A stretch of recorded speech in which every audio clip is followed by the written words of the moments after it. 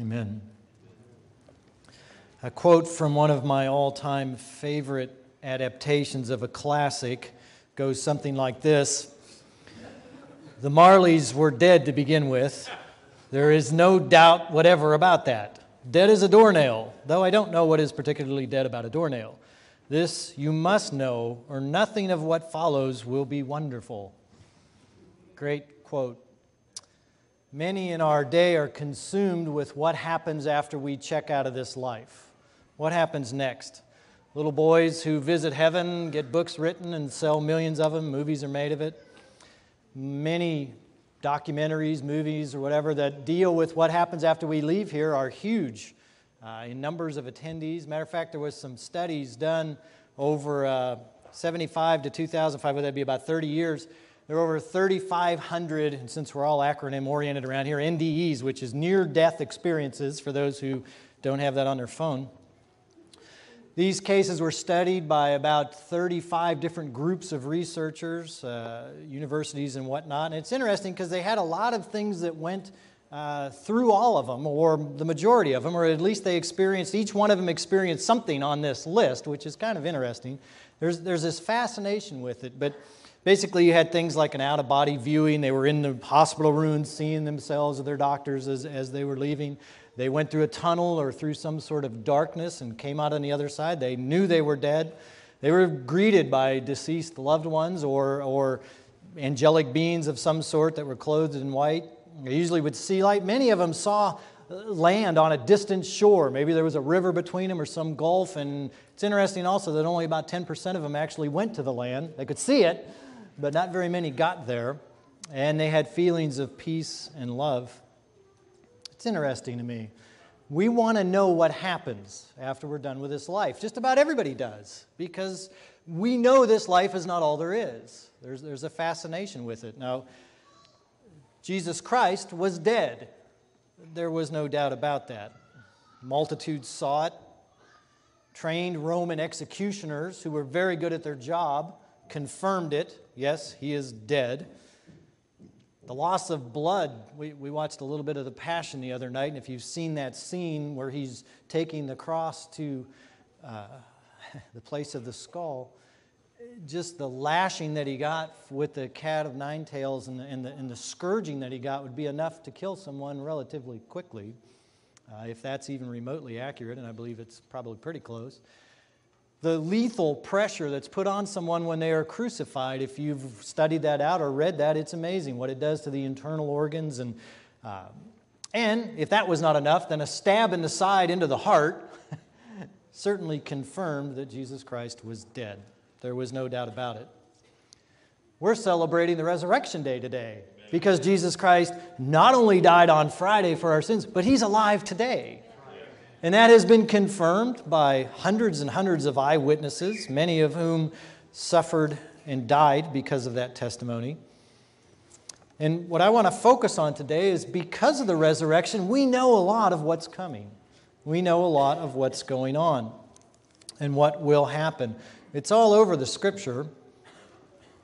We know that in Revelation, for example, when John is having this vision and he steps into heaven, a different realm than you and I are currently in, he meets the Lord, and the Lord says to him, "Fear not, I'm the first and the last, and the living one. I died, and behold, I am alive forevermore, and I have the keys to death and Hades or hell." I have those.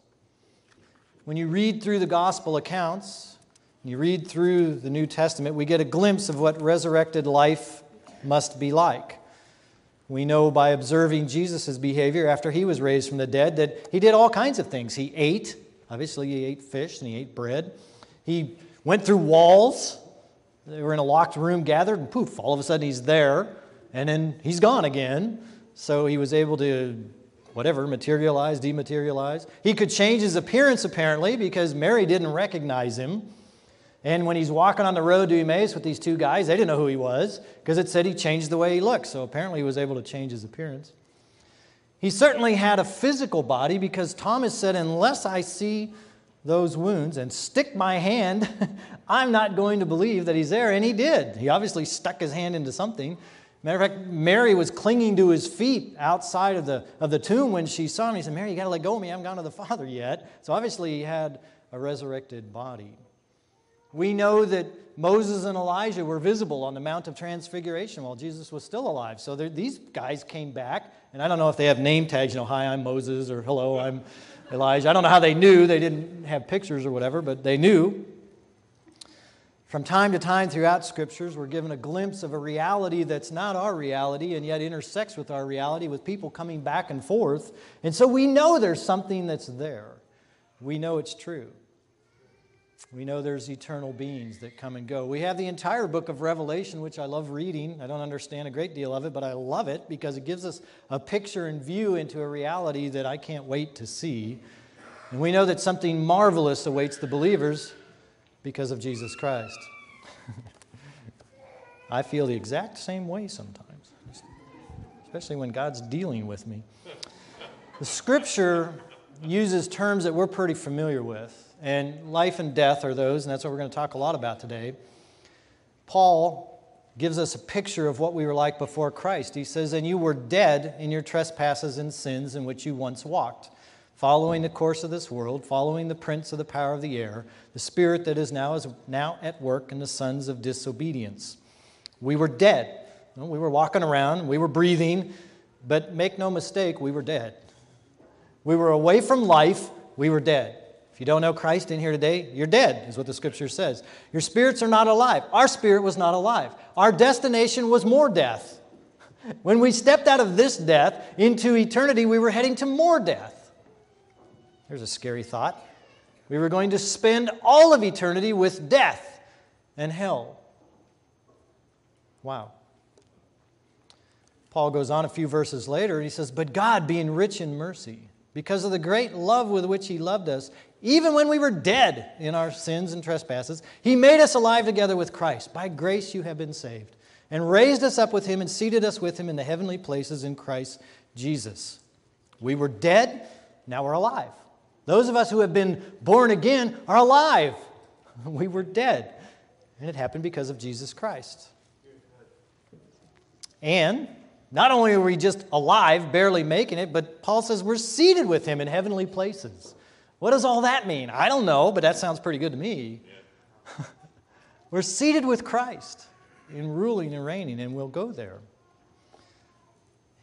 Paul breaks it down in 1 Corinthians 15 very simply. He says, in Adam all die. You were born the first time, you were born into death, because Adam did that for us through his choice. But in Christ, we're made alive. Yeah. Life, death. We're born into death. We're heading to more death. We're going to be eternally dead with death. Or in Christ, we're born into death. We step into life, and we are headed to eternal life. Amen. What a difference. We're creatures of life now. In Christ, we're finally alive. We're surrounded by death. We're surrounded by dead people that are walking around like you and I used to walk around before we met Christ, but we're alive. We have something that all those other people don't have, and that's called life. They don't have it. They don't even know what it is. They can't grasp it. It doesn't make any sense to them. You're just like I am. You've got flesh, blood, you're breathing. How can you say you're alive? Because Jesus Christ is alive, I'm alive. And I'm heading to life. When we're born again, we step out of that kingdom of darkness and death into the kingdom of light and life. Those who reject Christ will continue on in this death here until they die, and they'll head to a deeper, darker death, further away from the very presence of God, the loving presence of God. On my worst day here, I hate to think what that's going to be like for people that will be away from life and away from life, that will be eternally dead. Hopelessness beyond anything that can be imagined here. The Bible uses terms like weeping and gnashing of teeth, and I think that's pretty good. That's pretty descriptive of what it must be like. We have life, and on our worst day here, we know we're heading to a place where there's no more pain, no more suffering, no more tears, no more heartache. Things are going to be made right. Things are going to be redeemed eternally, and we're going to have eternal life. That's something to live for. That's something to believe in. As I go through the Scripture, I see life and death everywhere, and I want to share just some verses with you today because of what happened with Jesus Christ and what happened today. John's ending up his gospel, John the Beloved. He says, "Now Jesus did many other signs in the presence of his disciples." Many other signs. He raised the dead, he cast out lepers, he healed all sorts of disease. I mean, he did all kinds of things. But he said, did many other things that aren't written in this book that I've written, but these are written so that you may believe that Jesus is the Christ, the Son of God, and that by believing you may have life in His name. Amazing. I wrote these things down, John says, so that you may believe in Jesus and you can have life. You don't have to live in death anymore, you can have life. John writes what Jesus said about himself. He said, "This is my mission. This is what I've come for. You're used to living under the thief. You're used to living in the kingdom of darkness, the prince of darkness, the sons of disobedience, his kingdom. But I came, he came to kill, he came to steal. I came that they may have life, and more abundantly that they could have life. Not just some time off in the future, but now. Because when we meet Christ, we finally start entering into life. We start going a different direction. That's why He came, His mission. Life and death is the issue. Paul develops it in the book of Romans. He says, "For if because of one man's trespass," and he's talking about Adam, "death reigned through that one man, much more will those who receive the abundance of grace and the free gift of righteousness reign in life through the one man, Jesus Christ." Death, life. Death, life. Adam unleashed death. Christ went to the cross, defeated death. And now life is here. And we enter into life because of what He did and what He has done on the cross through Jesus Christ. He explains what happens when we go through water baptism. He says, you're acting this thing out. You're identifying with Christ when you do this. He says, you were buried, therefore, with Him in baptism into death. Jesus Christ died. He was put in the tomb. But He was raised again to a newness of life. And we reenact that when we're in water baptism. It says, in order that just as Christ was raised from the dead by the glory of the Father, we too might walk. In what? In newness of life. We walk in a new life. There was a point in time when I was dead, lost in my sins, headed for eternal damnation. I met the Lord, and in that moment, everything changed. And I started heading now to life, eternal life. A newness of life. Everything becomes new. Everything begins to change. Is it perfect? No. Are there difficulties? Yes. But there's a new life, and it's in Christ. And we forget it. Paul later in that chapter says, look, the wages of sin is death. You were born in sin. The price is going to be paid. Those wages are going to be paid. It's death, both now and forever. He said, but the free gift of God is what? It's eternal life in Christ. It begins the day we get saved here. The moment we are born again, eternal life begins. We receive it because of what Jesus did on the cross. Amen. Yes, we're surrounded with death. I got life. Yes. Do you? He explains in a couple chapters later, if the Spirit of Him who raised Jesus from the dead dwells in you, which means we've been born again, He who raised Christ Jesus from the dead will also give life to your mortal body through His Spirit who dwells in you. Life is evidence of the Holy Spirit's presence in our life. Do we have life? Do we have eternal life? Do we have a hope within us? Do we know that life has happened to us? And if not, why not? What has happened? We've either been born again or we're not. We're in life or we're in death. We're headed to life eternal or we're headed to death eternal. The Holy Spirit's presence is evidence of life. My favorite book of the moment, since we're going through it. For you have died, and your life is hidden with Christ in God. When Christ, who is your life, appears, then you also will appear with Him in glory. Christ is our life. We died in Him. Now we've been raised in Him because of the resurrection. And when we appear, we'll appear with Him in glory. 1 John even says, we don't know what we're going to be like, but we know we'll be like Him. In glory. That's good news, isn't it? That's good news. Whatever glorified Jeff's going to look like, it's going to look like Jesus. Yeah.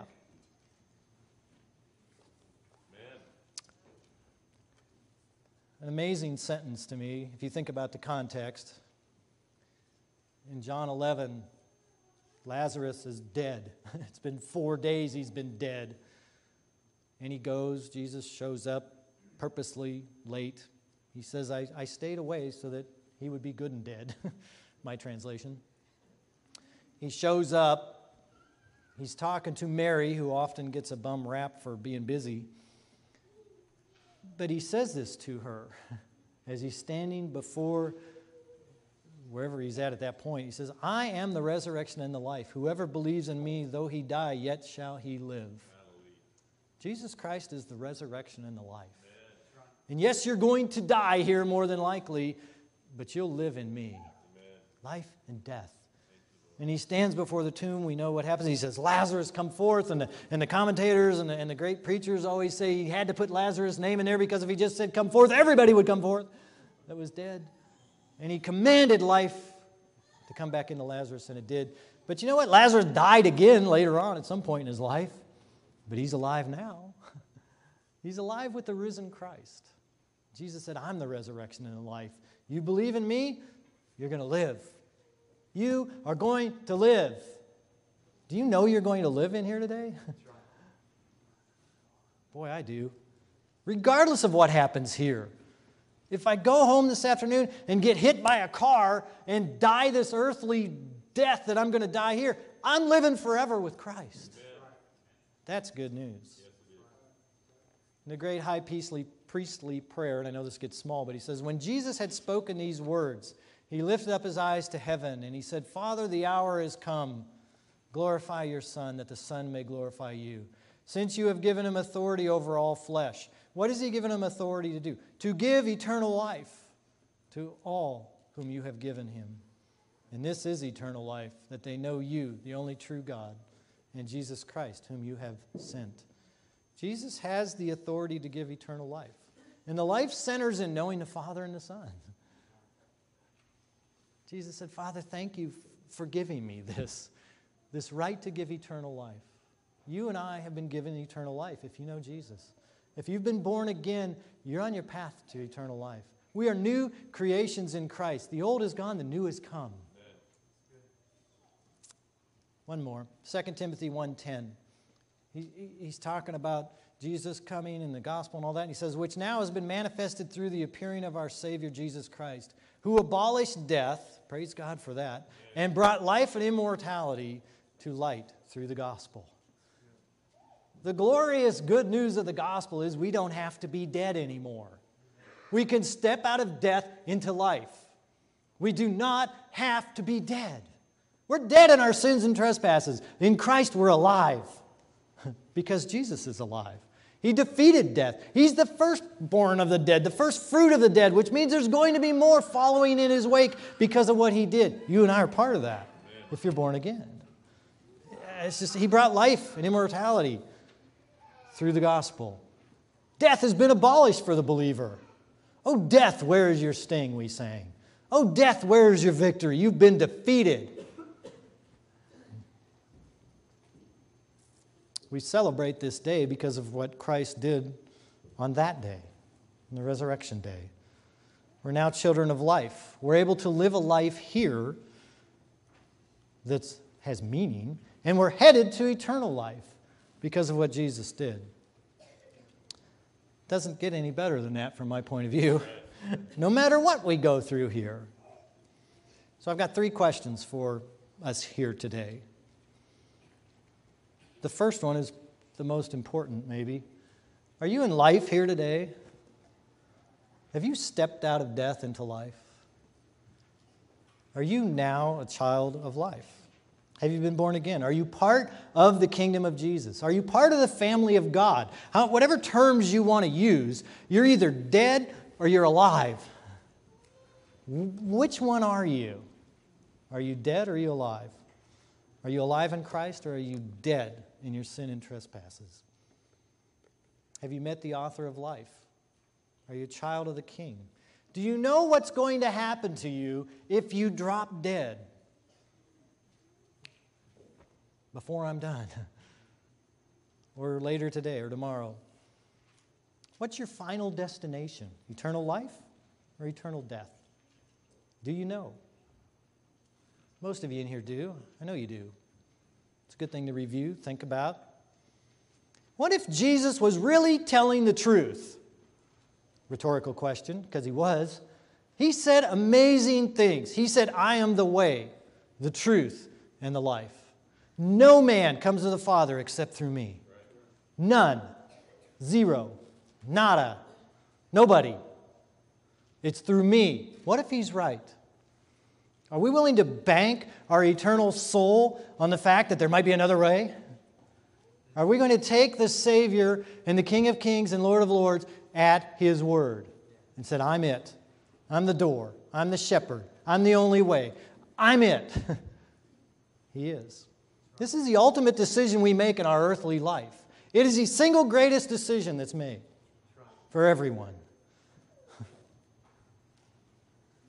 So it's a good question to start with. Are you in life today?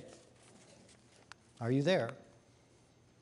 If you're not, let's talk.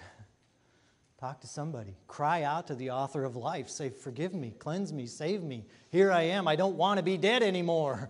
I want life. And cry out to Him. And He will do that. Most of us here are in life. Most of us are believers. That's why we're here. But some in here maybe have wandered away from life. Maybe you've made some choices that have taken you far off the path. Or maybe a little bit off the path, where you know you should be, and yet you've wandered off. You've become cold, indifferent, apathetic. Maybe you've got bound up in some sort of addiction or sin or something, and you're not where you ought to be, and you know it. It's just that voice that's inside of you that's constantly saying, you need to get right with God. You've wandered off. You've slipped. You've done this. You've done that. Come on back. The Father loves you. He's waiting for you. What was the point of the prodigal son if not the Father? It's at least one of the points.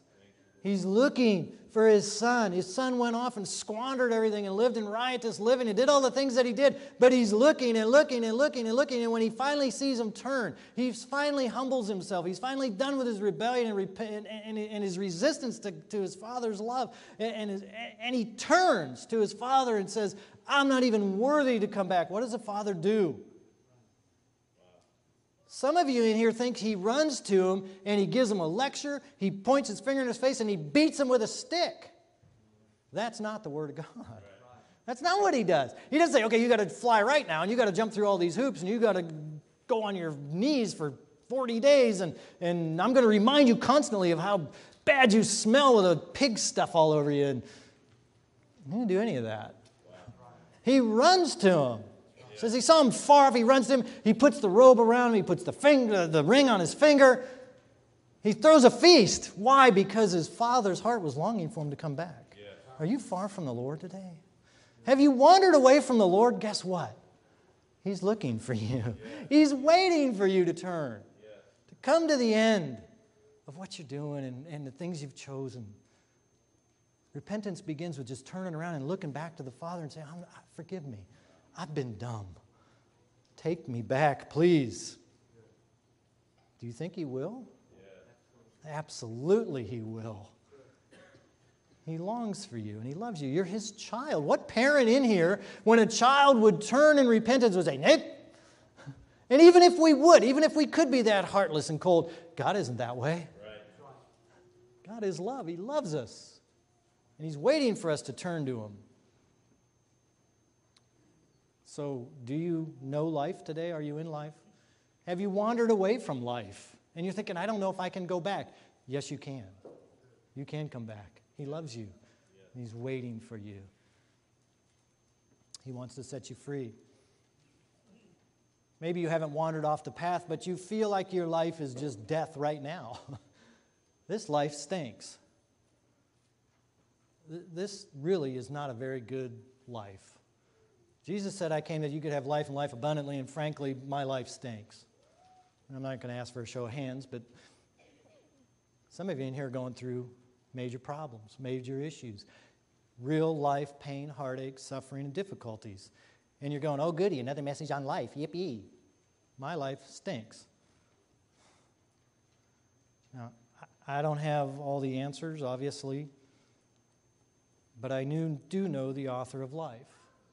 And I do know there are reasons why things go on. I don't know all of them, but if you're struggling with life in here, maybe the Lord is trying to deal with some things. I'm not saying it is, but maybe there's something that we refuse to yield to Him. Maybe there's an area of our life where saying, you can be Lord of my life in every area, but not this one. This one I keep. This is my pet. This is mine that I'm going to keep. And the Lord's saying, our relationship just isn't going to be right till you let go of that. Till you place that at my feet as well. I want to be Lord over your entire life. And our relationship just isn't going to be the way it should be until you let go of this. Maybe you've got bad doctrine. Maybe you're putting your father in the position of where God should be. And you have an image of what He's like. And so you're fearful. You feel like, I don't ever measure up. And I live in total fear of what God's going to do to me all the time. Or if I yield to God, I know He's sending me to Olathe or someplace. Okay, Africa or someplace. I know He's going to do that to me. And I don't want to yield my heart to Him, because if I do, I know He's going to make me go be a missionary somewhere I don't want to be. God's not that way. God loves us. If He does call us to go somewhere, He will gift us and grace us to do it. Maybe you've got a bad image of God. Maybe your theology's off on what you think God is, or how He responds, or how He reacts, or what He expects, or He's some tyrant up there. It's not the Bible picture of God. We need better doctrine. Maybe we just need an attitude adjustment. Have you ever had a bad attitude? You mean like since we started this morning? How easy is it to slip into a really bad attitude? We just start grousing about stuff. It goes on and makes me so sick. We follow that right down a hole. And we're down there wallowing around in this complaining, murmuring, bad attitude. The Bible's answer for that is rejoice in all things. Again, I say rejoice. Give thanks in every circumstance, for this is the will of God for you in Christ Jesus. And you're going, I don't know, I want to do that. I tried that once, it didn't work. Is it just me that struggles with this kind of stuff? Or maybe we're self-focused instead of Christ-focused. We dwell so much on ourselves that we lose sight of the risen Christ. It's not about us. It's about Him. It's all about Him. It's what He's done. It's what He's going to do. And when I get my eyes on me, that's a pretty bad place. Because I'm not Christ. And I can get very me-focused. And it can be, oh, I'm wonderful, or oh, I'm horrible. They're both me-focused. And I need to get my eyes off of me onto the risen Christ. I need to understand what His Word says, and I need to apply it to my heart and life. Maybe we're being refined. Maybe your attitude's good and you're not self-focused, and maybe none of those other things apply. As far as you know, there's no sin in your life, and your doctrine's straight and right on as far as you know, and yet God still has you in the furnace. Maybe He's refining you or me. Maybe He's polishing us up because He wants to prepare us for something.